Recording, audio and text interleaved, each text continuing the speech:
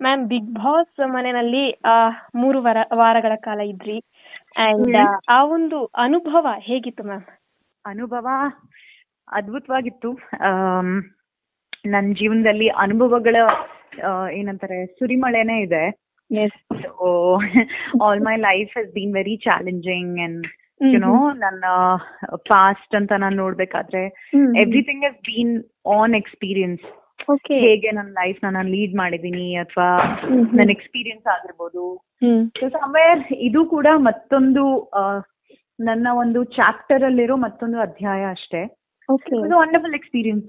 Wow, really nice. And ಆ 3 ವಾರಗಳ ಕಾಲ ಮ್ಯಾಮ್ ಅಂದ್ರೆ ಈ ಟಾಸ್ಕ್ ವಿಚಾರಕ್ಕೆ ಅಂತ ಬಂದಾಗ ಮೆಂಟಲಿ ಫಿಸಿಕಲಿ ತುಂಬಾನೇ ಎಫರ್ಟ್ ಹಾಕ್ಬೇಕು. ಸೊ ಆ ವಿಷಯಕ್ಕೆ ನೀವ್ ಹೇಗ್ ಪ್ರಿಪೇರ್ ಆಗ್ತಾ ಇದ್ರಿ ಅಂತ? ಟಾಸ್ಕ್ ಅಂತ ಬಂದಾಗ ಟಾಸ್ಕ್ ನ ನೋಡೋ ರೀತಿ ನನ್ನ ರೀತಿ ಬೇರೆ ಆಗಿತ್ತು. ಒಂದು big boss is a reality show. So task ಅಂತ ಬಂದಾಗ ಓಕೆ ಟಾಸ್ಕ್ ಗೆದ್ವಿ ಅಂತ ಇಂಪಾರ್ಟೆಂಟ್ ಆಗಲ್ಲ ಅಂತ ನನ್ನ ಅನಿಸಿಕೆ. ಟಾಸ್ಕ್ ನ ಹೇಗ್ ಗೆದ್ವಿ ಅನ್ನೋದು ಮ್ಯಾಟರ್ ಆಗುತ್ತೆ. Because while you are playing the task, ಒಂದು ಟಾಸ್ಕ್ ಅಂತ ಬಂದಾಗ when you are preparing for the task ಅಥವಾ ಅದಕ್ಕೆ ಹೇಗ್ ರಿಯಾಕ್ಟ್ ಮಾಡ್ತಿದ್ದೀರಿ, ಗೆಲ್ಬೇಕಾದ್ರೆ ಹೇಗ್ ಗೆಲ್ತಿದ್ದೀರಿ ಅದು ಕೂಡ ಮ್ಯಾಟರ್ ಆಗುತ್ತೆ. ಲೈಕ್ ಫಾರ್ ಎಕ್ಸಾಂಪಲ್ ತುಂಬಾ ಜನ ಮೆಂಟಲಿ ಪ್ರಿಪೇರ್ ಆಗ್ತಾರೆ, ಸ್ಟ್ರಾಟಜೀಸ್ ಯೂಸ್ ಮಾಡ್ತಾರೆ. ಸೊ ಅದು ಜನಕ್ಕೆ ಹೇಗೆ ಕಾಣಿಸುತ್ತೆ, ಒಂದು ಟಾಸ್ಕ್ ಆಡ್ಬೇಕಾದ್ರೆ ನಿಮ್ಮ ರಿಯಾಲಿಟಿ ಎಲ್ಲೋ ಒಂದು ಕಡೆ ಕಾಣುತ್ತೆ. ಒಂದು ಗೆಲ್ಲೋ ಹುಮ್ಮಸ್ಸಲ್ಲಿ ನಮ್ಮತನ ಕಳ್ಕೊಳ್ಳೋದಾಗ್ಲಿ ಅಥವಾ ನಮ್ಮತನದಲ್ಲೇ ಆಡೋದಾಗ್ಲಿ. So all that matters. ನಮ್ಮ ರಿಯಾಲಿಟಿ ಕೂಡ ಅಲ್ಲಿ ಡೆಫಿನೆಟ್ಲಿ ಮ್ಯಾಟರ್ ಆಗುತ್ತೆ. ಸೊ ಐ ಥಿಂಕ್ ಪ್ರತಿ ಒಂದು ಟಾಸ್ಕ್ ಕೂಡ ನಾನು ಮನಸ್ಫೂರ್ತಿಯಾಗಿ ಆಡಿದ್ದೀನಿ. ಅಂಡ್ ಟಾಸ್ಕ್ ಆಡುವಾಗ ಅದು ಗೆಲ್ಲೋ ಹುಮ್ಮಸ್ಸಲ್ಲಿ ಕೆಲವೊಬ್ರು ಐ ಥಿಂಕ್ ನಾವೇ ಆಗ್ಲಿ ಆಸ್ ಹ್ಯೂಮನ್ ಬೀಯಿಂಗ್ಸ್ ಕೆಲವೊಂದು ಕಡೆ ಏರುಪೇರು ಆಗುತ್ತೆ. ದಟ್ ಹೀಗ್ ಆಡಿದ್ರೆ ಓಕೆ, ಹಾಗ್ ಆಡಿದ್ರೆ ಓಕೆ, ಚೀಟ್ ಮಾಡಿ ಆಡಿದ್ರೆ ಓಕೆ, ಅಥವಾ ನಿಯತ್ತಾಗಿ ಆಡಿದ್ರೆ ಓಕೆ, ಅಥವಾ ಬೇರೆ ಬೇರೆ ರೀತಿಯಲ್ಲೂ ಆಡ್ಬೋದು. ಬಟ್ ರಿಯಾಲಿಟಿ ಶೋ ಆಗಿರೋದ್ರಿಂದ ಹೇಗ್ ಆಡ್ತೀವಿ ಅನ್ನೋದು ಮ್ಯಾಟರ್ ಆಗುತ್ತೆ. ಅಂಡ್ ಐ ಥಿಂಕ್ ನಾನು ಅದನ್ನ ತುಂಬಾ ನನಗೋಸ್ಕರ ಆಡಿದ್ದೀನಿ, ನನ್ನ ಎಕ್ಸ್ಪೀರಿಯನ್ಸ್ಗೋಸ್ಕರ ಆಡಿದ್ದೀನಿ. So I enjoyed it even if I had to support. ಕೆಲವೊಂದು ಟಾಸ್ಕ್ ಅಲ್ಲಿ ನಾನು ಆಡ್ದೇನು ಅದ್ರಲ್ಲಿ ಹೇಗೆ ಪಾರ್ಟಿಸಿಪೇಟ್ ಮಾಡ್ಬೇಕು, ಒಂದು ಪ್ರೇಕ್ಷಕಳಾಗಿ ಒಂದು ನನಗೆ ಅದನ್ನ ಆಡೋ ಒಂದು ಅವಕಾಶ ಸಿಗದೆ ಇದ್ರು ಅದರಲ್ಲಿ ಇನ್ವಾಲ್ವ್ಮೆಂಟ್ ಹೇಗಿರ್ಬೇಕು, all that matter. So I enjoyed it. Really ma'am. ಇನ್ನೊಂದು ಕೇಳ್ಬೇಕಂದ್ರೆ ಈ 3 ವಾರಗಳ ಕಾಲ ನಿಮ್ಮ ಕ್ಯೂಟ್ನೆಸ್ ಮತ್ತೆ ನಿಮ್ಮ ಸಾಫ್ಟ್ನೆಸ್ ತುಂಬಾ ಇಷ್ಟ ಆಗ್ತಿತ್ತು. ಪರ್ಸನಲಿ ನನಗೂ ಕೂಡ, ನಾನು ನೋಡ್ತಾ ಇದ್ದೆ. ಸೊ ನನಗೂ ತುಂಬಾ ಇಷ್ಟ ಆಗ್ತಿತ್ತು, ಜನಗಳಿಗೂ ಕೂಡ ತುಂಬಾ ಇಷ್ಟ ಆಗ್ತಿತ್ತು. ಬಟ್ ಒಂದ್ ಕಡೆ ನಿಮ್ಗೆ ಅನ್ಸುತ್ತಾ ನನ್ನ ಸಾಫ್ಟ್ನೆಸ್ ತುಂಬಾನೇ ಜಾಸ್ತಿ ಆಯ್ತು, ನಾನ್ ಸ್ವಲ್ಪ ಸ್ಟ್ರಾಂಗ್ ಆಗ್ಬೇಕು, ರಾಂಗ್ ಆಗ್ಬೇಕು ಅಂತನೋ ಹೀಗೇನಾದ್ರೂ ಇಲ್ಲ ನಿಮ್ಗೆ ಅನ್ಸಿದೆಯಾ ಇಲ್ಲ ನಾನು ತುಂಬಾ ಸಾಫ್ಟ್ ಆಗ್ಬಿಟ್ಟೆ ಅಂತ? I think I always believe ನಾನು ಬಿಗ್ ಬಾಸ್ ಮನೆ ಒಳಗಡೆ ಹೋಗುವಾಗ್ಲೂ ನಾನು ಅನ್ಕೊಂಡಿದ್ದು ನಂತನ ನಾನ್ ಕಳ್ಕೊಬಾರ್ದು ಅಂತ. ಇವಾಗ ಯಾರೇ ಆಗ್ಲಿ ಒಂದ್ ಸಾಫ್ಟ್ ನೇಚರ್ ಇದೆ ಅಂದ್ಮೇಲೆ ಅದನ್ನ ಮೀರಿ ನಾನ್ ಏನ್ ಆಗ್ಬೋದು, ಹಾರ್ಶ್ ಆಗಿ ಬಿಹೇವ್ ಮಾಡಕ್ ನನಗ್ ಬರಲ್ಲ, ಅಥವಾ ನನ್ನ ನೇಚರ್ ನನ್ನ ಒಂದು ನಡವಳಿಕೆಯಲ್ಲೇ ಇಲ್ಲ. ಹಾಗಾಗಿಯೂ ನಾನು ಅದನ್ನ ಆಗ್ಬೇಕಂದ್ರೆ ನಾನು ಫೇಕ್ ಆಗ್ಬೇಕಾಗತ್ತೆ. ಬಹುಶಃ ನಾನು ಇರೋದೇ ಹೀಗೆ. ಸೊ ಐ ಥಿಂಕ್ ನನ್ ರಿಯಾಲಿಟಿ, ನನ್ ಸಾಫ್ಟ್ ನೇಚರ್ ಸಮ್ವೇರ್ ಅದು ಜನಕ್ಕೆ ಇಷ್ಟ ಆಗಿದೆಯೋ ಇಲ್ವೋ ಅದು ನನಗೆ ಗೊತ್ತಿಲ್ಲ. ಬಟ್ ಐ ಥಿಂಕ್ ನನಗೆ ಒಂದ್ ಕಡೆನೂ ರಿಗ್ರೆಟ್ಸ್ ಇಲ್ಲ ದ್ಯಾಟ್ ನಾನು ರ್ಯಾಶ್ ಆಗ್ಬೇಕಿತ್ತು ಅಥವಾ ನಾನು ರೆಸ್ಪಾಂಡ್ ಮಾಡ್ಬೇಕಿತ್ತು. ಬಿಕಾಸ್ ಇನ್ ರಿಯಾಲಿಟಿ ಕೂಡ ಈಗ್ಲೂ ಕೂಡ ನಾನು ಟಾಸ್ಕ್ ಆಡ್ಬೇಕಾದ್ರೆ ನಾನು ಅಲ್ಲಿ ಹೇಗ್ ರಿಯಾಕ್ಟ್ ಮಾಡಿದೀನೋ ಬಹುಶಃ ಈಗ್ಲೂ ಕೂಡ ನಾನು ಹಾಗೆ ರಿಯಾಕ್ಟ್ ಮಾಡ್ತೀನಿ. ಸೊ ಅದೇ ನಾನು. ಸೊ ಅಲ್ಲಿರ್ಬೇಕು ಅನ್ನೋ ಕಾರಣಕ್ಕೆ ಅಥವಾ ನನ್ ಫಿನಾಲೆಗೆ ಹೋಗ್ಬೇಕು ಅನ್ನೋ ಕಾರಣಕ್ಕೆ ನಾನು ಎಕ್ಸ್ಟ್ರಾ ಅಂತ ನಾನೇನು ಮಾಡಿಲ್ಲ. ಸೊ ಅದು ತಪ್ಪು ಅಂತಾನೂ ನಾನು ಹೇಳಕ್ ಇಷ್ಟಪಡಲ್ಲ. ಬಟ್ ನನಗದು ಮಾಡ್ಬೇಕು ಅಂತ ಅನ್ಸ್ಲಿಲ್ಲ. ಸೊ ಬಹುಶಃ ನನ್ ಸಾಫ್ಟ್ ನೇಚರ್ ಫಾರ್ಚುನೇಟ್ಲಿ ಜನಕ್ಕೆ ತುಂಬಾ ಇಷ್ಟಾನೇ ಆಗಿದೆ. And that's what Mayuri is. So yeah I think it's okay ಅಲ್ಲ, ಸಾಫ್ಟ್ ಆಗಿರೋದು ಕೂಡ one beautiful nature. So yeah, so I don't think so it's negative. Everybody's loved me. Yes, illa actually in softness ಅದು negative ಅಂತ ಹೇಳೋದಕ್ಕೆ ಇಷ್ಟಪಡೋದಿಲ್ಲ ಯಾರನ್ನು. ನಿಮ್ಮ softness ಮತ್ತೆ ನಿಮ್ಮ ಕ್ಯೂಟ್ನೆಸ್ ಎಲ್ರಿಗೂ ಇಷ್ಟ ಆಗಿದೆ. ಈವನ್ ನಮ್ಮ ಫ್ರೆಂಡ್ ಸರ್ಕಲ್ ಆಗಿರಬಹುದು, ಅಥವಾ ನಾವು ಹೀಗೆ ಇನ್ಸ್ಟಾಗ್ರಾಮ್ ನಲ್ಲಿ ಸೋಷಿಯಲ್ ಮೀಡಿಯಾದಲ್ಲೆಲ್ಲ ನೋಡ್ಬೇಕಾದ್ರೆ ಈ ಮೀಮ್ಸ್ ಆಗಿರ್ಬೋದು, ಎಲ್ಲರಲ್ಲೂ ನಿಮ್ ಸಾಫ್ಟ್ನೆಸ್ ಬಗ್ಗೆನೇ ಮಾತಾಡ್ತಾ ಇರೋದು ಹೊರತು ಅದನ್ನ ನೆಗೆಟಿವ್ ಆಗಿ ಖಂಡಿತ ಹೇಳಿಲ್ಲ. ಸೊ ನೀವ್ ಹೇಳಿದ್ ನಿಜ, ಅಂದ್ರೆ ಬಿಗ್ ಬಾಸ್ ಮನೆಯಲ್ಲಿ ಹೇಗೆ ನನ್ನ ಟ್ರೂ ನೇಚರ್ ಏನಿದೆ ಅದ್ರ ಪ್ರಕಾರನೇ ಇದ್ದೆ ಅಂತ ಹೇಳಿ, ಅದು ಖಂಡಿತ ಅದೇ ಮೇನ್ ಆಗಿ ಬೇಕಾಗಿರೋದು. And it's okay. And S, 3ನೇ ವಾರದ ಒಂದು ಎಲಿಮಿನೇಷನ್ ವಿಷಯ ಅಂತ ಬಂದಾಗ ಮ್ಯಾಮ್, ಸಡನ್ ಆಗಿ ಒಂದು ಚೇಂಜಸ್, ಅಂದ್ರೆ ಡಿಫ್ರೆಂಟ್ ಆಗಿ ಎಲಿಮಿನೇಷನ್ ಆಗತ್ತೆ ಕಳೆದ ವಾರ. ಸುದೀಪ್ ಸರ್ ಇರೋದಿಲ್ಲ, ಅಂಡ್ ಒಂದು ಟಾಸ್ಕ್ ತರ ಇರುತ್ತೆ. ಸಡನ್ ಆಗಿ ನಿಮ್ಮನ್ನ ಬೈಕ್ ಇಂದ ಹೊರಗಡೆ ಕರ್ಕೊಂಡ್ ಬರ್ತಾರೆ. ಆ ಒಂದು ಸಂದರ್ಭ ಹೇಗಿತ್ತು? It was very emotional because ಒಂದು ನನ್ನ ಇಚ್ಛೆ ಅಂತ ಹೋಗಿದ್ದು, ಅಲ್ಲಿ ಯಾರು ನಿಮ್ಮನ್ನ ಕರ್ಕೊಂಡ್ ಒಳಗಡೆ ಯುನೋ ನೀವ್ ಹೋಗ್ಲೇಬೇಕು ಅಂತ ಯಾರು ಕಳ್ಸಲ್ಲ. ಸಮವೇರ್ ಅದೊಂದು ಮ್ಯೂಚುವಲ್ ಅಂಡರ್ಸ್ಟ್ಯಾಂಡಿಂಗ್ ಇರುತ್ತೆ. ಹೌದು, ನಾನು ಕೂಡ ಓಕೆ ಆಡ್ಬೇಕು ಎಲ್ಲೋ ಒಂದ್ ಕಡೆ. ಓಕೆ, ನನಗೆ ಆಲ್ಮೋಸ್ಟ್ ಸೆಕೆಂಡ್ ಸೀಸನ್ ಇಂದ ನಾನ್ ಸ್ಟಾಪ್ ಕೇಳಿದ್ರು ಬರ್ತೀರಾ, ಬಟ್ ಯಾವ್ದೋ ಅಡಚಣೆಯಿಂದ ನನಗೆ ಹೋಗಕ್ ಆಗದೆ ಇದ್ದಿದ್ ಕಾರಣಗಳಿಂದ ಈ 9ನೇ ಸೀಸನ್ ಅಂತ ಕೇಳಿದಾಗ, ಒಂದು ನನ್ ಮಗ ಚಿಕ್ಕವನು ನಿಜ, ಸಬ್ ಕಾನ್ಶಿಯಸ್ಲಿ ಎಲ್ಲ ಅರ್ಥ ಆಗ್ತಾ ಇದೆ ಅನ್ನೋದು ಕೂಡ ನನಗೆ ಗೊತ್ತು. ಬಟ್ ಸಮ್ವೇರ್ ಅವನ ಊಟ, ತಿಂಡಿ, ನಿದ್ದೆ, ಆಟ ಆಡೋದು, ಸ್ಕ್ರೀನ್ ಟೈಮ್ ಆಗಿರ್ಬೋದು, ಪ್ರತಿಯೊಂದು ನೋಡ್ಕೊಳ್ಳೋ ಒಂದು ಸಪೋರ್ಟ್ ಸಿಸ್ಟಮ್ ಸ್ಟ್ರಾಂಗ್ ಇರೋದ್ರಿಂದ, ನನ್ನ ಫ್ಯಾಮಿಲಿ ಸಪೋರ್ಟ್ ಇರೋದ್ರಿಂದ ನಾನು ಆ ಒಂದು ರಿಸ್ಕ್ ತಗೊಂಡೆ. And I think I tried my best. ನಾನು ಜಾಸ್ತಿ ಅಂದ್ರೆ ನನ್ನ ಅನಿಸಿಕೆ ಬಿಗ್ ಬಾಸ್ ಬಗ್ಗೆ ಏನಂದ್ರೆ, ಬಿಗ್ ಬಾಸ್ ನಿಜವಾಗ್ಲೂ ಒಂದು ರಿಯಾಲಿಟಿ ಶೋ. ಆ ರಿಯಾಲಿಟಿಯಲ್ಲಿ ನೀವು ಎಷ್ಟು ರಿಯಲಿಸ್ಟಿಕ್ ಆಗಿರ್ತೀರಿ ಅನ್ನೋದು ಕೂಡ ನನ್ನ ಪ್ರಕಾರ ಬಿಗ್ ಬಾಸ್ ಅಂತ ನಾನು ನೋಡಿ ಕೂಡ ಹೋಗಿದ್ದು, ಆಟ ಆಡಿದ್ದು ಕೂಡ ಹಾಗೆ. ಸೊ ಐ ಥಿಂಕ್ ಎಲ್ಲೂ ಒಂದು ಕಡೆ ನಾನು ನನ್ನತನನ ನಾನು ಕಳ್ಕೊಳ್ಲಿಲ್ಲ, ಅಥವಾ ಆಡ್ಬೇಕು ಅನ್ನೋ ಹುಮ್ಮಸ್ಸಲ್ಲಿ, ಉಳ್ಕೋಬೇಕು ಅನ್ನೋ ಹುಮ್ಮಸ್ಸಲ್ಲಿ ಎಕ್ಸ್ಟ್ರಾಸ್ ಅಂತ ಮಾಡ್ಲಿಲ್ಲ. ಸೊ ಆ ಒಂದು ಪ್ರೌಡ್ ಫೀಲಿಂಗ್ ಇದೆ ನನಗೆ ನನ್ನ ಮೇಲೆ. ಬಿಕಾಸ್ ಬಿಟ್ಕೊಡೋದಾಗ್ಲಿ ಅಥವಾ ಬೇರೆಯವ್ರು ಆಡ್ಲಿ ಅನ್ನೋ ಒಂದು ಮನಸ್ಸೇನಿದೆ ಅದು ಎಲ್ರಿಗೂ ಬರಲ್ಲ. So I'm very happy about it. So yeah. That's really sweet, ma'am. And yes, Bigg Boss ಮನೆಯಲ್ಲಿ ಇದ್ದಂತ ಸಂದರ್ಭದಲ್ಲಿ ಏನ್ನ ತುಂಬಾ ಮಿಸ್ ಮಾಡ್ಕೊಂಡ್ರಿ ಮ್ಯಾಮ್? ಆಫ್ ಕೋರ್ಸ್ ಎವಿಡೆಂಟ್ ಆಗಿದ್ದು ಒಂದೇ ನನ್ನ ಮಗನ್ನ. ನನ್ನ ಮಗನ್ನ ತುಂಬಾ ಮಿಸ್ ಮಾಡ್ಕೋತಾ ಇದ್ದೆ. ಸೊ 3 months ಮ್ಯಾಕ್ಸಿಮಮ್ ಇದ್ರೆ ನಾನಲ್ಲಿ 3 months ಇರ್ತೀನಿ. ಸೊ 3 months ಅಲ್ಲಿ ಬೆಳೆದಿರ್ತಾನೆ, ಚೆನ್ನಾಗಿರ್ತಾನೆ, ಹೆಲ್ತ್ ಎಲ್ಲ ಚೆನ್ನಾಗಿರುತ್ತೆ, ಊಟ ತಿಂಡಿ ನಿದ್ದೆ ಚೆನ್ನಾಗ್ ಮಾಡ್ತಾನೆ ಅಂತ ಒಂದ್ ಮೈಂಡ್ ಸೆಟ್ ಅಲ್ಲಿ ಹೋದೆ. ಬಟ್ ತಾಯಿ ಹೃದಯ ಹಾಗೆ ಅಲ್ವಾ, ತಾಯಿ ಮಾತ್ರ ಅರ್ಥ ಮಾಡ್ಕೊಳ್ಳುವಂತ ಒಂದು ಮನಸ್ಥಿತಿ ಇದು. So I couldn't. I was very emotional in the end. ಅದು ತುಂಬಾ ಕಾಣ್ತು ಕೂಡ, ಅದು ತುಂಬಾ ಚೆನ್ನಾಗಿ ಪೋಟ್ರೆ ಕೂಡ ಆಗಿದೆ. So somewhere in the end ನನಗೆ ಹೇಗಿದ್ದಾನೆ ಇನ್ನೊಂದೇನಂದ್ರೆ, ಮಧ್ಯದಲ್ಲಿ ಒಂದೇನು ಮೆಸೇಜ್ ಇರಲ್ಲ, ಅವ್ನ್ ಹೇಗಿದ್ದಾನೆ ಅಂತ ಗೊತ್ತಿರಲ್ಲ, ಹೇಗ್ ಬೆಳೆದಿದ್ದಾನೆ ಅಂತ ಗೊತ್ತಿರಲ್ಲ. ಅಫ್ಕೋರ್ಸ್ ಒಂದು ಎಕ್ಸ್ಪೀರಿಯನ್ಸ್ ಅಂತ ನಾನೇ ಆಯ್ಕೆ ಮಾಡ್ಕೊಂಡಿರೋದ್ರಿಂದ ನಾನು ಅದನ್ನ ಫೇಸ್ ಮಾಡ್ಲೇಬೇಕಿತ್ತು. ಇದ್ರೂ ಕೂಡ ನಾನು ಫೇಸ್ ಮಾಡ್ತಿದ್ದೆ. ಬಟ್ ಡೆಫಿನೆಟ್ಲಿ ಮಿಸ್ ಅಂತ ತುಂಬಾ ಮಾಡ್ಕೊಳ್ಳೋದೇ ಆದ್ರೆ ನನ್ ಮಗ. ಸೊ ಸ್ವೀಟ್, ಅದು ನಿಜ ಮ್ಯಾಮ್, ಖಂಡಿತ ಹೌದು. ಅಂಡ್ ಎಸ್, ಬಿಗ್ ಬಾಸ್ ಮನೆಯಲ್ಲಿ ಅಂತಂದಾಗ ಇವಾಗ ನೀವು ಹೊರಗಡೆ ಬಂದಿದ್ದೀರಾ, ಬಿಗ್ ಬಾಸ್ ಮನೇನ ಎಷ್ಟು ಮಿಸ್ ಮಾಡ್ಕೋತೀರಾ? ಬಿಗ್ ಬಾಸ್ ಮನೆಯಲ್ಲಿ ಏನನ್ನ ತುಂಬಾ ಮಿಸ್ ಮಾಡ್ಕೊಂತೀರಾ? ಬಿಗ್ ಬಾಸ್ ಮನೆಯಲ್ಲಿ ನಾನು ಮಿಸ್ ಮಾಡ್ಕೊಳ್ಳೋದು ಐ ಥಿಂಕ್ ಕ್ಯಾಮರಾಸ್. ಅಲ್ಲಿರೋ ಎಲ್ಲಾ ಕ್ಯಾಮರಾಸ್ ಕೂಡ ಒಂದ್ ರೀತಿ ನನ್ ಕಣ್ಣಿಗೆ ಅದು ಅಲ್ಲಲ್ಲೇ ಯಾರೋ ಒಬ್ರು ನಿಂತ್ಕೊಂಡಿದ್ದಾರೆ, ಪಂಚಲ್ಲ, ಬಟ್ ನಮ್ಮನ್ನ ಕಾಯ್ತಾ ಇದಾರೆ, ನಮ್ಮನ್ನ ನೋಡ್ತಾ ಇದಾರೆ. ಸೊ ಐ ಥಿಂಕ್ ಕ್ಯಾಮ್ರಾಸ್ ನ ತುಂಬಾ ಮಿಸ್ ಮಾಡ್ಕೋತೀನಿ. ಬಿಕಾಸ್ ಸಮ್ವೇರ್ ಗೊತ್ತಿಲ್ಲದೆ ಇರೋ ಘಟನೆಗಳು, ಗೊತ್ತಿಲ್ಲದೆ ಇರೋ ಇಮೋಷನ್ಸ್ಗಳು ಕ್ಯಾಮ್ರಾಗ್ ಮಾತ್ರ ಗೊತ್ತು. ಸೊ ಐ ಥಿಂಕ್ ಕ್ಯಾಮ್ರಾಸ್ ನ ಮಿಸ್ ಮಾಡ್ಕೋತೀನಿ. ಅಂಡ್ ಅಲ್ಲಿ ಒಂದ್ ಪ್ರಪಂಚನ ಮಿಸ್ ಮಾಡ್ಕೋತೀನಿ. ಅಲ್ಲಿರೋ ಚಿಕ್ಕ ಆಕಾಶ ಏನಿದೆ, ನಾವು ಗಾರ್ಡನ್ ಏರಿಯಾ ಇಂದ ನೋಡುವಂತ ಒಂದು ಚಿಕ್ಕ ಪ್ರಪಂಚ, ಒಂದು ಚಿಕ್ಕ ಸ್ಕೈ, that's it. ಅಷ್ಟೇ ನಮ್ಮ ಪ್ರಪಂಚ ಆಗಿತ್ತು. ಸೊ ಅದೆಲ್ಲ ತುಂಬಾ ಮಿಸ್ ಮಾಡ್ಕೋತೀನಿ. That's so sweet. And ಇವಾಗ ಒಂದು ಸಣ್ಣದಾಗಿ ಬಿಗ್ ಬಾಸ್ ಮನೆಯಲ್ಲಿರುವಂತಹ ಸ್ಪರ್ಧಿಗಳ ಹೆಸರನ್ನ ಹೇಳ್ತಾ ಹೋಗ್ತೀನಿ ಮ್ಯಾಮ್. ಅವ್ರ ಬಗ್ಗೆ ಒಂದೇ ಒಂದು ಲೈನ್ ಅಲ್ಲಿ ಏನಾದ್ರು ಹೇಳ್ಬಹುದಾ? ಎಸ್. ಮೊದಲನೇದಾಗಿ ನಾನು ಗುರೂಜಿ ಅವ್ರನ್ನ ನೇಮ್ನ ತಗೊಂತೀನಿ. ಗುರೂಜಿ ಬಗ್ಗೆ ಹೇಳಿ. ಗುರುಜಿ ಬಗ್ಗೆ ಎಲ್ಲಿಂದ ಪ್ರಾರಂಭ ಮಾಡ್ಲಿ ಎಲ್ಲಿ ಅಂತ್ಯ ಮಾಡ್ಲಿ ಅಂತಾನೆ ಹೇಳಕ್ಕಾಗಲ್ಲ. ಬಿಕಾಸ್ ಬಹುಶಃ ಅವ್ರು ಇರೋ ಒಂದು ಕ್ಯಾರೆಕ್ಟರೇ ಹಾಗೆ. ಓಕೆ. ಸಮ್ವೇರ್ ಅವರು ಗೊತ್ತಿದ್ದು ಗೊತ್ತಿಲ್ಲದೆ ಮಾಡ್ತಾರಾ ಗೊತ್ತಿಲ್ಲ, ಬಟ್ ಅವರ ಒಂದು ನೇಚರ್ ಏನಿದೆ, ಪ್ರೇಕ್ಷಕಳಾಗಿ ನಾನು ನೋಡೋದಾದ್ರೆ ನನಗೆ ಎಂಟರ್ಟೈನ್ಮೆಂಟ್ ಬೇಕು. ದಟ್ ಇಸ್ ಇವಾಗ ಕಳೆದ ಸೀಸನ್ ಅಲ್ಲೂ ಕೂಡ ಹ್ಯಾಂಡ್ ಪಿಕ್ ಮಾಡ್ಬೇಕಂದ್ರೆ ಈಗ ಪ್ರಥಮ್ ಸೀಸನ್ನೇ ಆದ್ರೆ ಆ ಪ್ರಥಮ್ ಅನ್ನೋ ಕ್ಯಾರೆಕ್ಟರ್ ಏನಿದೆ ರಿಯಾಲಿಟಿಯಲ್ಲಿ ಬಹುಶಃ ನಮ್ಗೆ ಅವ್ರ ಜೊತೆನೆ ಇರೋಕೆ ಕಷ್ಟ ಆಗ್ಬೋದು, ಬಟ್ ನೋಡಕ್ ಮಜವಾಗಿರುತ್ತೆ.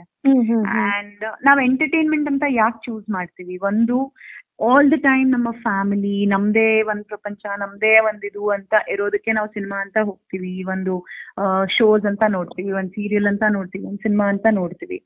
ಸೊ ಎಂಟರ್ಟೈನ್ಮೆಂಟ್ ವೈಸ್ ನೋಡಕ್ಕೆ ತುಂಬಾ ಇಷ್ಟ ಆಗುತ್ತೆ. ಸೊ ಹಾಗೆ ಬಹುಶಃ ಇವ್ರು ಕೂಡ ಆಡೋ ಮಾತು, ನಡ್ಕೊಳ್ಳೋ ರೀತಿ, ಇವರ ನೈಜತೆ ಏನಿದೆ ಅದು ತುಂಬಾ ಇಷ್ಟ ಆಗ್ತದೆ ಜನಕ್ಕೆ ಅಂತ ನನ್ಗನ್ಸುತ್ತೆ. ಬಹುಶಃ ಅವರ ನೈಜತೆನೆ ಒಂದು ಮಜವಾಗಿದೆ ಅಂತ ನನಗನ್ಸುತ್ತೆ ಗುರುಜಿ ಬಗ್ಗೆ. ಕಾವ್ಯಶ್ರೀ ಗೌಡ ಅವರು ಕೂಡ ಒಂದು ಡಿಫ್ರೆಂಟ್ ಕ್ಯಾರೆಕ್ಟರ್. ಸೊ ಅವ್ರನ್ನ ಒಂದು ಸೀರಿಯಲ್ ಧಾರಾವಾಹಿಲ್ ನೋಡಿರೋ ರೀತಿಗೆ ಗೌರಿ ಅನ್ನೋ ಪಟ್ಟ ಅವ್ರಿಗೆ ಏನಿತ್ತು ಅದ್ರ ಆಬ್ಸಲ್ಯೂಟ್ ಆಪೋಸಿಟ್ ಇದಾರೆ ಅವರು. ಸಿಕ್ಕಾಪಟ್ಟೆ ಡಿಫ್ರೆಂಟ್ ಆಗಿದ್ದಾರೆ. ಒಬ್ರೇ ಇರ್ತಾರೆ, ಆರಾಮಾಗಿ ಅವ್ರ ಪಾಡಿಗವ್ರು ಇರ್ತಾರೆ, ಕಪ್ಪೆಗಳ ಜೊತೆ ಮಾತಾಡ್ತಾರೆ, ಬೇರೆ ಬೇರೆ ಕ್ರೀಚರ್ಸ್ಗೆ ಸೊಳ್ಳೆ ತಿನ್ನಿಸ್ತಾರೆ. ಸೊ ಒಂದ್ ರೀತಿ ಡಿಫ್ರೆಂಟ್ ಅವರು.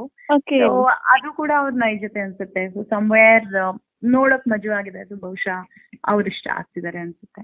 ಓಕೆ. ಸಾನಿಯಾ ಅಗೇನ್ ನನಗನ್ಸುತ್ತೆ ಅವರು ಮಾತಾಡೋ ರೀತಿ ಆಗ್ಲಿ ಅಥವಾ ಅವ್ರು ಬಿಹೇವ್ ಮಾಡೋ ರೀತಿ ಆಗ್ಲಿ, ಅವ್ರ ವಯಸ್ಸು ಚಿಕ್ಕದು ಬಟ್ ಮೆಚ್ಯೂರ್ಡ್ ವೇ ಆಗಿ ಮಾತಾಡ್ತಾರೆ. ಬಿಕಾಸ್ ಅವ್ರಿಗೆ ಕಲಿತ ಬುದ್ಧಿ ಇದೆ, ಅಂದ್ರೆ ತಿಳ್ಕೊಂಡಿರೋ ಬುದ್ಧಿ ಇದೆ. ಬಟ್ ಅನುಭವಿಸಿರೋ ಬುದ್ಧಿ ಬಹುಶಃ I think day by day ಅವ್ರಿಗೆ ಗೊತ್ತಾಗುತ್ತೆ. ಬಟ್ ತಿಳ್ಕೊಂಡಿರೋ ಬುದ್ಧಿ ಬಗ್ಗೆ ಅಪ್ರಿಶಿಯೇಟ್ ಮಾಡ್ಲೇಬೇಕು. ಬಟ್ ಸಮ್ವೇರ್ ಲೈಫ್ ಎಕ್ಸ್ಪೀರಿಯನ್ಸ್ ಅಂತ ಬಂದಾಗ ಸ್ವಲ್ಪ ಕಮ್ಮಿನೇ ಇರ್ಬೋದು, ಬಟ್ ಅಡ್ವೈಸಸ್ ಅಂತ ಬಂದಾಗ ತುಂಬಾ ಇದೆ ಅವ್ರಿಗೆ. ಸೊ ಆ ಅಡ್ವೈಸಸ್ ನ ಎವಿಡೆಂಟ್ ಆಗಿ ತೋರಿಸ್ತಾರೆ. And Deepika Das ಅವ್ರೊಂಥರ ಶಿಸ್ reserved. ಅವ್ರಿಗೆ ಅವ್ರ ಆಟ ಗೊತ್ತು. ಅಂಡ್ ಇನ್ನೊಂದು ಅವರು ಪ್ರವೀಣರಾಗಿರೋದ್ರಿಂದ ಬಿಗ್ ಬಾಸ್ ಮನೆಯಲ್ಲಿ ಹೇಗಿರ್ಬೇಕು ಅಥವಾ ಅವ್ರ ತನ ಅವ್ರು ಕಳ್ಕೊತಾ ಇಲ್ಲ. ಎಲ್ಲೂ ಒಂದ್ ಕಡೆ ಓಕೆ ನಾವು ಒಂದ್ ಗುಂಪಲ್ಲಿ ಇರ್ಬೇಕು ಅನ್ನೋ ಕಾರಣಕ್ಕೆ ಗುಂಪಿಗೆ ಸುಮ್ನೆ ಬರೋ ಹಾಗೆ ಪ್ರಯತ್ನ ಕೂಡ ಅವ್ರು ಮಾಡ್ತಾ ಇಲ್ಲ. ಅವ್ರ ಪಾಡಿಗೆ ಅವ್ರಿಗೆ ಹೇಗ್ ಬೇಕೋ ಅವ್ರು ಆಡ್ತಿದ್ದಾರೆ. ಅಂಡ್ ಎಕ್ಸ್ಪೀರಿಯನ್ಸ್ ಇರೋದ್ರಿಂದ ಎಲ್ಲೋ ಒಂದ್ ಕಡೆ ಅದು ಅವ್ರಿಗೆ ಪ್ಲಸ್ ಪಾಯಿಂಟ್ ಅಂತ ನನಗನ್ಸುತ್ತೆ. ಓಕೆ. ರೂಪೇಶ್ ರಾಜಣ್ಣ ಅವರು ಅವ್ರು ಹೆಂಗಂದ್ರೆ ಒಂದು ಖಂಡಿತವಾಗ್ಲೂ ಮೆಚ್ಚಲೇಬೇಕಾಗಿರೋ ವಿಚಾರ ಅವ್ರಿಗಿರೋ ಕನ್ನಡ ಪ್ರೀತಿ, ಕನ್ನಡಕ್ಕಾಗಿ ಹೋರಾಟ ಆಗ್ಲಿ, ಇನ್ನೊಂದಾಗ್ಲಿ ಮತ್ತೊಂದಾಗ್ಲಿ. ಬಟ್ ಎಲ್ಲೋ ಒಂದ್ ಕಡೆ ಅದು ಮಿತಿ ಮೀರಿದ್ರು ಕೂಡ ಬಹುಶಃ ಸಹಿಸ್ಕೊಳ್ಳೋಕ್ ತಪ್ಪಾಗುತ್ತೆ. ಬಿಕಾಸ್ ನನಗೆ ಇನ್ ರಿಯಾಲಿಟಿ ಅನ್ಸಿದ್ದು ಅವ್ರ ರಿಯಾಲಿಟಿನೇ ನನ್ಗೆ ಗೊತ್ತಾಗಿಲ್ಲ. ತುಂಬಾ ಕಾನ್ಶಿಯಸ್ ಆಗಿ ಆಡ್ತಿದಾರೆ ಅಂತ ನನ್ಗೆ ಅನ್ಸುತ್ತೆ. ಅವಾಗ ಅವರು ಏನಂತಾರೆ ವಾದ ವಿವಾದಕ್ಕೆ ಮಾತಾಡ್ತಾರೆ, ನಿಲ್ತಾರೆ. ಬಟ್ ಸಮ್ವೇರ್ ಅವ್ರು ನಿಜವಾಗಿಯೂ ಅವರ ರಿಯಾಲಿಟಿ ಲೈಫ್ ಅಲ್ಲಿ ಹೇಗ್ ಬದುಕ್ತಿದಾರೋ ಹಾಗೆ ಬದುಕ್ತಿಲ್ಲ ಅಂತ ನನಗನ್ಸುತ್ತೆ. Okay, interesting. ಅಂಡ್ ದಿವ್ಯಾ ಹುಡುಗ ಅವರು I think she is very real. ಅವರಿಗೆ ಒಂದು of course she is a finalist previous season ಅಲ್ಲಿ. ಹಾಗಾಗಿ ಅವ್ರಿಗೆ ಇರುವಂತ ಅನುಭವಗಳನ್ನ ಅವರು ತುಂಬಾ ಪ್ರಾಪರ್ ಆಗಿ ಆಡ್ತಿದ್ದಾರೆ. ಅಂಡ್ ಟಾಸ್ಕ್ ವಿಚಾರ ಬಂದ್ರೆ ಅವ್ರಿಗೆ ಹುಮ್ಮಸ್ಸಿದೆ, ಹುಚ್ಚಿದೆ, ಆಡ್ಬೇಕು ಮಾಡ್ಬೇಕು. So she is very genuine. And ಒಂದು ರಿಯಾಲಿಟಿ ಶೋ ಅಂತ ಹೋದಾಗ ನಾವು ಇಂಡಿವಿಜುವಲ್ಸ್ ಆಗಿ ಆಡ್ತಾ ಇದ್ರು ಕೂಡ ಎಲ್ಲೋ ಒಂದ್ ಕಡೆ ಹ್ಯುಮ್ಯಾನಿಟಿ ಅಂತ ಮ್ಯಾಟರ್ ಆಗುತ್ತೆ. ದಟ್ ಈಸ್ ಇನ್ನೊಬ್ರಿಗೆ ಸ್ಪಂದಿಸೋದಾಗ್ಲಿ, ಇನ್ನೊಬ್ರು ನೋವಿಗೆ ಸ್ಪಂದಿಸೋದಾಗ್ಲಿ, ಅದನ್ನ ಮಾಡ್ತಿರೋ ವ್ಯಕ್ತಿ ಅವರು ಅಂತ ನನಗನ್ಸುತ್ತೆ. So she is real, she is genuine. So sweet. And Arun Sagar sir is a complete package of entertainment. ಅವರ ಪ್ರತಿ ಒಂದ್ ಮಾತಲ್ಲೂ ಕೂಡ ಅನುಭವ ಇರುತ್ತೆ. ಅಂಡ್ ಅವ್ರ ವಯಸ್ಸಿಗೆ, ಅವ್ರು ನೋಡಿರೋ ಕರಿಯರಿಗೆ, ಅವರ ಹೈಸ್ ಅಂಡ್ ಲೋಸ್, ಅವರ ರಿಯಲ್ ಲೈಫಿಗೆ ಅದು ಎವಿಡೆಂಟ್ ಆಗಿ ಕಾಣಿಸುತ್ತೆ. ಸೊ ಅವರು proper contestant for big boss ಅಂತ ನನಗನ್ಸುತ್ತೆ. ಅಂಡ್ ಅವರು ಲಾಸ್ಟ್ ಫಸ್ಟ್ ಸೀಸನ್ ಫೈನಲಿಸ್ಟ್ ಆಗಿದ್ರು. ಸೊ ಅದು ಕೂಡ ಆಡೆಡ್ ಅಡ್ವಾಂಟೇಜ್. ಅಂಡ್ ಅವ್ರಿಗೆ ಗೊತ್ತು ಬಹುಶಃ ಜನಕ್ಕೆ ಏನ್ ಇಷ್ಟ ಆಗುತ್ತೆ. ಅಂಡ್ ಅವರ ರಿಯಾಲಿಟಿನೇ ಹೇಗಂದ್ರೆ ಯಾವಾಗ್ಲೂ ಮಜವಾಗಿ ಮಾತಾಡೋದು, ಎಕ್ಸ್ಪೀರಿಯನ್ಸ್ ಬಗ್ಗೆ ಮಾತಾಡೋದು. ಸೊ ಒಬ್ರು ಹಿರಿಯರು ಮಾತಾಡುವಾಗ ಕಿರಿಯರು ಆಬ್ವಿಯಸ್ಲಿ ಅದನ್ನ ಡಾಮಿನೇಟ್ ಮಾಡೋದು ತುಂಬಾ ಕಷ್ಟ ಆಗುತ್ತೆ. ಸೊ ಅವ್ರು any time, any day, any moment entertainment ಕೊಡ್ತಾನೆ ಇರ್ತಾರೆ. ಅಂಡ್ ಅವ್ರ ಮಾತು ಎಲ್ಲರೂ ಕೇಳ್ತಾನೆ ಇರ್ತಾರೆ. So is a very good human being all together. And ಇನ್ನೊಂದೆರಡು ಹೆಸರು ತಗೊಂಡ್ಬಿಡ್ತೀನಿ ಮ್ಯಾಮ್. ಪ್ರಶಾಂತ್ ಸಂಬರ್ಗಿ. ಪ್ರಶಾಂತ್ ಸಂಬರ್ಗಿ ಅವ್ರ ಬಗ್ಗೆ ಏನಂತ ಮಾತಾಡ್ಲಿ. ಅವ್ರ ರಿಯಾಲಿಟಿ ಹೇಗಂದ್ರೆ, ಅಫ್ಕೋರ್ಸ್ ಅವರು ತುಂಬಾ ಚೆನ್ನಾಗಿ ಆಟ ಆಡ್ತಾ ಇದಾರೆ, ಅದಕ್ಕೆ ಡೌಟೇ ಇಲ್ಲ. ಅವರ ನೈಜತೆ ಬಗ್ಗೆ ಮಾತಾಡೋದಾದ್ರೆ, ಅವರೊಬ್ಬ ರಿಯಲ್ ಎಸ್ಟೇಟ್ ಬಗ್ಗೆ ಒಂದು ಮಾಹಿತಿ ಇಟ್ಕೊಂಡವ್ರಾಗಿರ್ಲಿ, ಅಥವಾ ಕೇಸ್ ಇನ್ನೊಂದು ಮತ್ತೊಂದು ಯಾವಾಗ್ಲೂ ಆ ಲೆಕ್ಕಾಚಾರದಲ್ಲಿ ಯೋಚನೆ ಮಾಡೋದಾಗಿರ್ಲಿ. ಸೊ ಅಂತವ್ರನ್ನ ಒಂದು ಈ ತರದ ರಿಯಾಲಿಟಿ ಶೋ ಅಲ್ಲಿ ಬಿಟ್ಟಾಗ ಅವ್ರು ಆ ಒಂದು ಮೈಂಡ್ ಸೆಟ್ ಅಲ್ಲೇ ಆಡ್ತಾ ಇರ್ತಾರೆ. ಸೊ ಅವ್ರು ತುಂಬಾ ಅಗ್ರೆಸಿವ್ ಆಗಿದ್ದಾರೆ. ಅದು ತಪ್ಪಂತ ನಾನು ಹೇಳ್ತಾ ಇಲ್ಲ, ಬಟ್ ಕೆಲವೊಬ್ಬರಿಗೆ ಅದನ್ನ ಅಕ್ಸೆಪ್ಟ್ ಮಾಡ್ಕೊಳಕ್ ಕಷ್ಟ ಆಗುತ್ತೆ, because it's a public platform. So ಅವರು ಫಿಲ್ಟರ್ ಇಲ್ಲದೆ ಮಾತಾಡ್ತಾರೆ ಅಥವಾ ಗೇಮ್ಗೋಸ್ಕರ ಮಾತಾಡ್ತಾರೆ, ಅದು ಗೊತ್ತಿಲ್ಲ. ಬಟ್ ಅವರು ಗೆಲ್ಲಕ್ಕೋಸ್ಕರ ಆಡ್ತಿದ್ದಾರೆ ಅನ್ನೋದೊಂದು ಖಂಡಿತವಾಗ್ಲೂ ಎದ್ದು ಕಾಣುತ್ತೆ.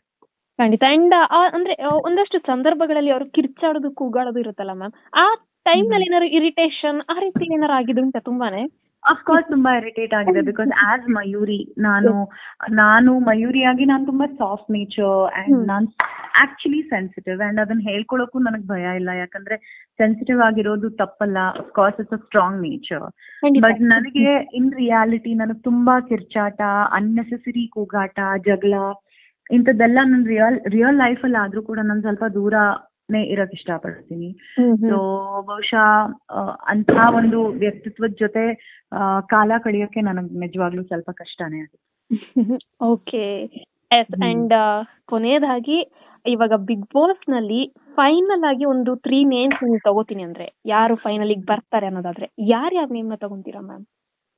ಪ್ರೇಕ್ಷಕರಾಗಿ ಹೇಳೋದಾದ್ರೆ ಬಹುಶಃ ಅರುಣ್ ಸಾಗರ್ ಅವ್ರು ಇರ್ತಾರೆ. ಬಿಕಾಸ್ ಎಂಟರ್ಟೈನ್ಮೆಂಟ್ ಅನ್ನೋದು ಪ್ರತಿಯೊಬ್ಬರ ಜೀವನದಲ್ಲೂ ತುಂಬಾ ಇಂಪಾರ್ಟೆಂಟ್. ಅಂಡ್ ಪ್ರೇಕ್ಷಕರಾಗಿ ನಾನು ಟಿವಿ ಅಂತ ನಾವು ಆನ್ ಮಾಡೋದು ಯಾಕೆ? Because I want some relaxation. ಏನೋ ಒಂದ್ ಬೇರೆದ್ ನೋಡೋಕ್ ಸಿಗುತ್ತೆ, ಏನೋ ಒಂದ್ ಡಿಫ್ರೆಂಟ್ ಆಗಿ ನೋಡೋಕ್ ಸಿಗುತ್ತೆ ಅಂತ ಬಂದಾಗ ಆ ಪಟ್ಟಿಯಲ್ಲಿ ಸೇರ್ಕೊಳ್ಳುವಂತ ವ್ಯಕ್ತಿ ಅರುಣ್ ಸಾಗರ್. ಬಿಟ್ರೆ ಗುರುಜಿ ಕೂಡ ಅವರ ರಿಯಲಿಸ್ಟಿಕ್ ವೇ ಆಫ್ ಟಾಕಿಂಗ್, ಅವರ ಆಡ್ ಭಾಷೆ ಆಗಿರ್ಬೋದು, ಅವ್ರು ಮಾತಾಡೋ ಶೈಲಿ ಆಗಿರ್ಬೋದು, ಪ್ರತಿಯೊಂದನ್ನು ಅವರ ಒಂದು ಪ್ರೊಫೆಷನ್ಗೆ ಕನೆಕ್ಟ್ ಮಾಡ್ಕೊಂತಾರೆ. ನಂಬರ್ ಅಂದ್ರೆ ನಾನು ಅಂದ್ರೆ ನಂಬರ್. ಅಂಡ್ ಪ್ರತಿಯೊಂದು ಅವ್ರ ಬೇಕ್ರಿಗೆ ಕನೆಕ್ಟ್ ಮಾಡ್ಕೊಂತಾರೆ. ಅದು ಎಲ್ಲಿವರೆಗೂ ನಿಜಾನೋ ಸುಳ್ಳೋ ಗೊತ್ತಿಲ್ಲ, ಬಟ್ ನಾ ಕೇಳಕ್ಕೆ ನೋಡಕ್ಕೆ ಮಜವಾಗಿರುತ್ತೆ. ಸೊ ಅಲ್ಲೊಂದ್ ಕಡೆ ಅವರು ಕೂಡ ಇರ್ಬೋದು ಅಂತ ಅನ್ಸುತ್ತೆ. ಅಂಡ್ ಇನ್ನೊಂದು interesting character ನನಗನ್ಸೋದು Rakesh. That is because ಅವರು ತುಂಬಾ ಈಸಿಯಾಗಿ ಆಡ್ತಾ ಇದ್ದಾರೆ. ಅವ್ರಿಗೆ ಫ್ರೀ ಸ್ಪಿರಿಟ್ ಅಂತ ಏನಿದೆ, ಇತ್ತೀಚೆಗೆ ಪ್ರತಿ ಒಂದು ಯಂಗ್ಸ್ಟರ್ಗೂ ಅದಿಷ್ಟ ಆಗುವಂತಹ ಒಂದು factor, that is you should be a free spirit ಅಂತ. ಸೊ ಬಹುಶಃ ಅದು ಕೂಡ ಜನಕ್ಕೆ ಲೈಕ್ ಆಗ್ಬೋದು. ಸೊ ಬಹುಶಃ ಅವರು ಕೂಡ ಇರ್ಬೋದು. ಓಕೆ, ಹಾಗಿದ್ರೆ ಈ ಮೂವರಲ್ಲಿ ಯಾರು ವಿನ್ ಆಗಬಹುದು ಮ್ಯಾಮ್? ವಿನ್ನರ್ ಅಂತ ಬಂದ್ರೆ ಸೊ ಓವರ್ ಆಲ್ ಕನ್ಸಿಡರ್ ಮಾಡೋದಾದ್ರೆ ಎಲ್ಲೋ ಒಂದ್ ಕಡೆ ಅರುಣ್ ಸಾಗರ್ ಅನ್ಸುತ್ತೆ. ಬಿಕಾಸ್ ಅವರು ಟಾಸ್ಕ್ ಅಲ್ಲಿ ಪಾರ್ಟಿಸಿಪೇಟ್ ಮಾಡದೇ ಇದ್ರು ಅದರಲ್ಲಿ ಒಂದ್ ಕಂಟೆಸ್ಟೆಂಟ್ ಆಗಿ ಹೇಗ್ ಬಿಹೇವ್ ಮಾಡ್ಬೇಕು ಅನ್ನೋದು ಗೊತ್ತು. ಇವಾಗ ಜೋಕರ್ ಟಾಸ್ಕ್ ಅದು ಕಳ್ತನ ಮಾಡೋ ಏನಂತಾರೆ ಗೋಲ್ಡ್ ಟಾಸ್ಕ್ ಬಂದಾಗ ಅವ್ರು ಅದ್ರಲ್ಲಿ ಓಡಕ್ ಆಗದೆ ಇರೋ ಕಾರಣಕ್ಕೆ ಅವರು ಜೋಕರ್ ಅನ್ನೋ ಒಂದು ಪಾತ್ರನ ಪರಕಾಯ ಪ್ರವೇಶ ಮಾಡ್ಕೊಂತಾರೆ. ಯಾವ ಲೆವೆಲ್ಗೆ ಮಾಡ್ಕೋತಾರೆ ಅಂದ್ರೆ ಜನಕ್ಕೆ ಅದು ಎಷ್ಟಿಷ್ಟ ಆಗಿದೆ ಅಂತ ನಾನು ಆಚೆ ಬಂದ್ಮೇಲೆ ನನಗೆ ಅರ್ಥ ಆಗ್ತಿರೋ ವಿಚಾರ. ಸೊ ಬಹುಶಃ ಅವರು ಬಿಗ್ ಬಾಸ್ ಕೊಡೋ ಟಾಸ್ಕ್ ಅಲ್ಲಿ ಪಾರ್ಟಿಸಿಪೇಟ್ ಮಾಡದೆ ಇದ್ರೂನು ಹೇಗ್ ಪಾರ್ಟಿಸಿಪೇಟ್ ಮಾಡ್ಬೇಕು ಅನ್ನೋದು ಅವ್ರಿಗೆ ಗೊತ್ತು. ಒಂದು ಇನ್ನೊಂದು ಎಂಟರ್ಟೈನ್ಮೆಂಟ್ ಚೆನ್ನಾಗಿದೆ ಅಂಡ್ ಚೆನ್ನಾಗಿ ಹೊಂದ್ಕೊಂತಾರೆ.